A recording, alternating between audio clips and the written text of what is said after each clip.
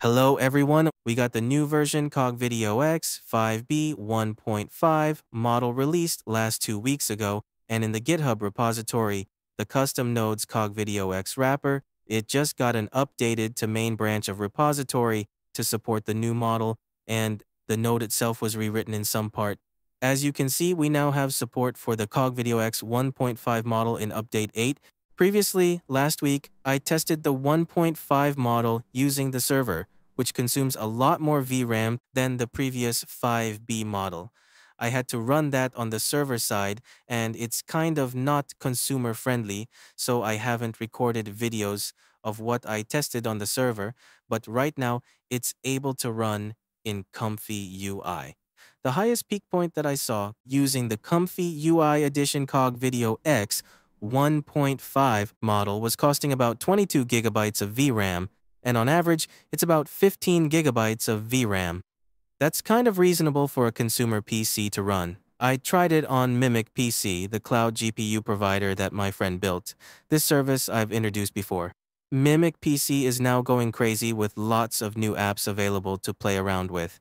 Instead of just ComfyUI, there's WhisperWeb UI, Chat TTS, where we can use the F5 TTS model to do text-to-speech, etc. There are those AI features, and also there's Omnigen and other popular AI applications you can use that are all open source. Of course, you have to pay for some balance. I added some balance to try out how the cloud service works for CogVideoX. I know there are lots of people whose local PCs don't have 24 gigabytes of VRAM, so maybe this is a good option for you guys to try out. Running the CogVideoX 1.5 or other high-requirement AI models. Even if you have 12 gigabytes of VRAM or 8 gigabytes of VRAM, you're still able to use that AI model privately. But of course, that's going to be using online GPU rendering online and a provider like MimicPC to do that. Currently, I'm testing this workflow, a very simple workflow in MimicPC. Now, as you can see, I'm using the CogVideoX 5B 1.5 model, and that's the text-to-videos model. As you can see here, I've tested the limit, which is out-of-memory error. Even with 24 gigabytes of VRAM, they're out of memory that I've tested some parameters how that's not going to work within that range of memory. Like, for example, we have in here, I'm using the large model pros, which is NVIDIA 4090. But then this 4090 is unable to run 48 frames as I'm using pretty large dimensions for the video resolutions. Because in the 1.5 model of CogVideoX, we can generate high definition or 1080p resolutions. So over 1000 pixels width and height are able to render in this model. But it again depends on your PC or your server VRAM, how much VRAM you can consume. And that's going to determine how many image frames you can produce with that amount of VRAM.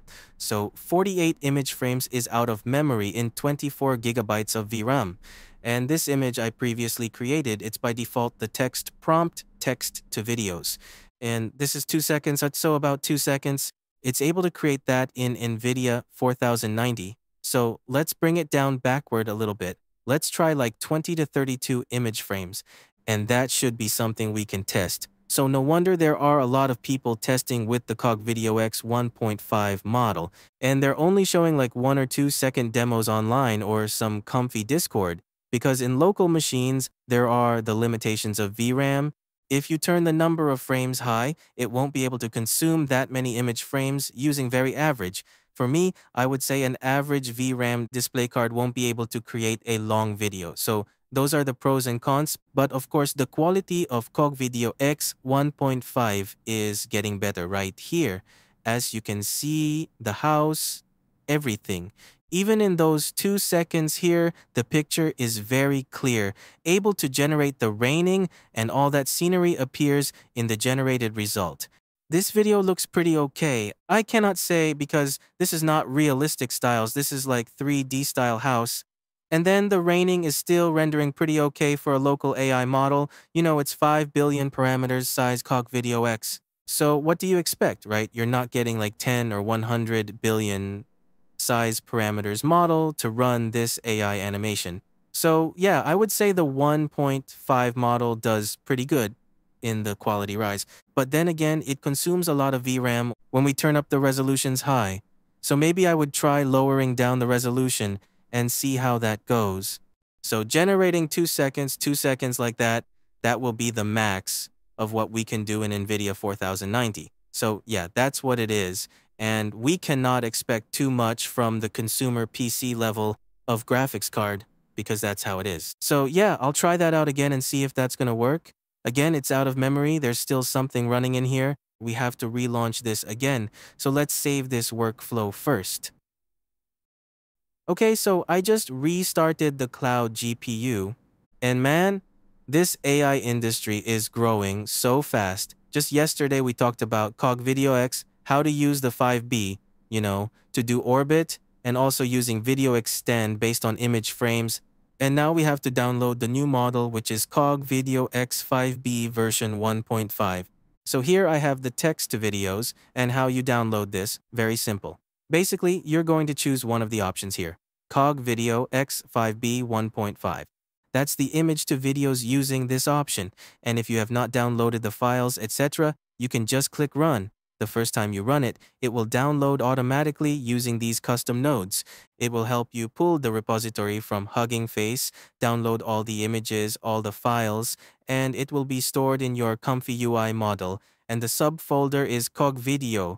And right here, you've got the CogVideoX 5B 1.5, and you have the transformer I to V, which is image to videos. And then the T to V is the text to videos. It will download separate two transformer models when you select different options in the download model drop-down menu here. So I have downloaded both already. So in this result, I've tested a very simple text prompt, a robotic army walking on the desert, and this is a text to videos demo.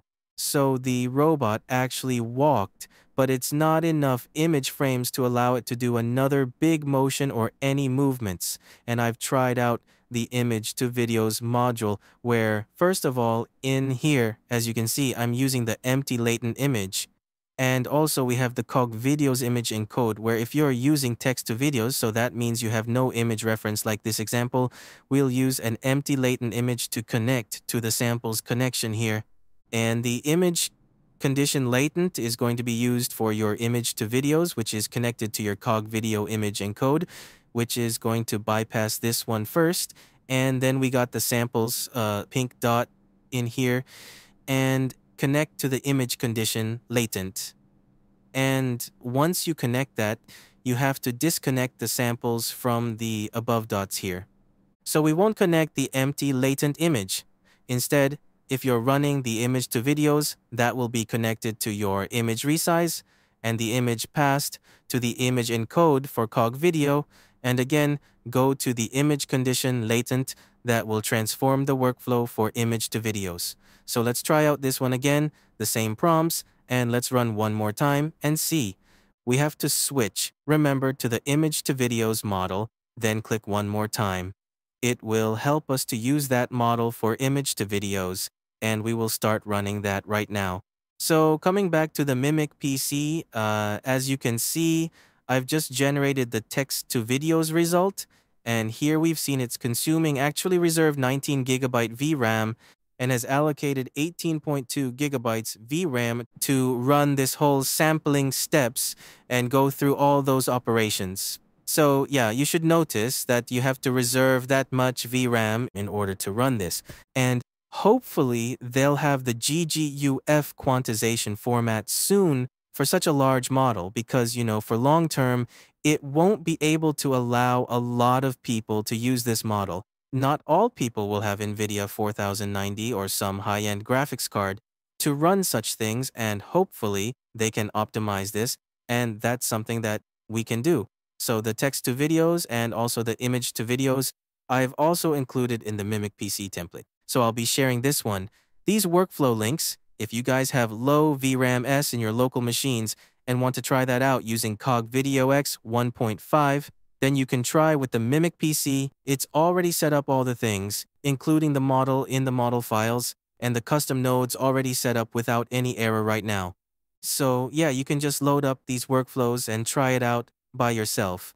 Run some prompts, change the image to video as well. So I'll share this link And by the way, they're doing the Black Friday promotions for having some percentage off for adding funds. My friend just told me that it's almost 50% off for topping up my credits in here. So I just used $5 back then and tested out this cloud instance. And yeah, I'll be sharing this so you guys can try that out. If you're seeing this useful for generating videos and it's not costing too much, actually it's very little. So yeah, few cents for an hour and you can play around with CogVideoX 5B 1.5 model, and if you have high-end GPUs, NVIDIA 4090, and want to run your CogVideoX in your own private local machines, then of course this is good news for you. You can run this like what I did here using image to videos, and this is the example. I have one of my friend's images and this robot walking just 2 seconds, but it looks good already. Yeah, okay, 3 seconds right here. And that robot's very coherent, hasn't been broken, the rifles haven't broken or twisted apart. So, by the way, one more thing I have to mention is that the CogVideoX now has the new nodes for the Save Tensor Files format where you can download one single model file. Like what we used to do in Stable Diffusion, we have checkpoint files, and that's going to store in your diffusions folder or in the UNet folder. And this is very clear in the new UI of ComfyUI right now. Right here, go on this sidebar, you've got the nodes library, and you've got the model library that I can show here at the same screen. So in the model library, this is what used to be the model folder, and you can put the CogVideoX 1.5 Safe Tensors model in the Diffusions model folder. CogVideoX wrapper GitHub page where you scroll down to the latest update. Here's the announcement. You can get the files in here where the links are available and click to the file versions. There's all the Safe Tensors model that convert to all folder in one single Safe Tensor file where you can download like a checkpoint model. Put that into the Diffusions model subfolder in your model folder. Then it will appear in this tree menu, the folder tree menu, and that will enable you to use the model loader. This is a new node created in the CogVideoX package, and you can select other models. So for example, in here I use text to videos, and I got another generated result of a C view like this. So that is, well, the 1.5 model looks pretty nice other than, the limitations of VRAM. And I'll show the VRAM S some of the screen capture that I have when I generate those few video results where I have this one. So first of all, I want to show some generate speed. Now I'm using the NVIDIA 4090 locally, and when I'm using 24 frames number of frames, it consumes about 14 gigabytes. And when I set it to 49 and the sampling is 53, that will consume about 20 gigabytes VRAM. And when I go jump up to 49 frames, as you see, the last generate result here is almost double the generation times because it needs about, well, more than 24 gigabyte VRAM S. But it just maxed out my NVIDIA 4090 that I have 20 gigabyte VRAM available for the processing, so it just consumed all of the processing. That's why you see the execution time is 800 something seconds in here. It's not double or triple. It's almost like 5 times what I have in other execution times. So when we have more than 42 frames in NVIDIA 4090, that's going to consume almost max out what you have in the VRAM. And I think that is going to be the limitation for currently the local consumer PC when you're trying to use local AI. So here I have, just set the default values to 49. That's going to be the maximum of what I can run smoothly using 4090. Maybe when I have a server-side GPU, then I can set this number higher, because I saw the paper research on the web. They mentioned this AI videos model 1.5 can go up to 10 seconds. So that's going to be like 140 something frames that are able to run in this AI model for one generation video. Yeah. So that's it for this testing video, and if you have lack of VRAM in your local machines, so try that out using MimicPC. I have already set up the CogVideoX 1.5 here, and I will share this in the video description below, and you can try that out. You can just click the operate button, and it will bring you to the ComfyUI user interface, and you just add some funds for the GPU usage, and you can get started running. And also, I will be updating the last video where I talked about the CogVideoX video extend workflow. I have just changed the model loader as well as adding the new CogVideoX VAE files, the model files where it's running individually, and as you can see there are some changes in the latest versions of CogVideoX wrapper. You have your individual VAE inputs, and the good thing of image and code, as you can see there's a start image and end image, which means we have start frame and end frame for your AI videos generation. That's going to be like what we saw in other private paid models that, start frame, end frame. So for the conclusions, CogVideoX 1.55b, it require very high GPU consuming. And if you load down the resolutions, of course, you can take a little bit longer to generation, but it is not ideally for consumer PC to run. Again, open source doesn't mean it's totally free. Lots of people have this misconception nowadays. Anyway, I will see you guys in the next videos. Have a nice day. See ya.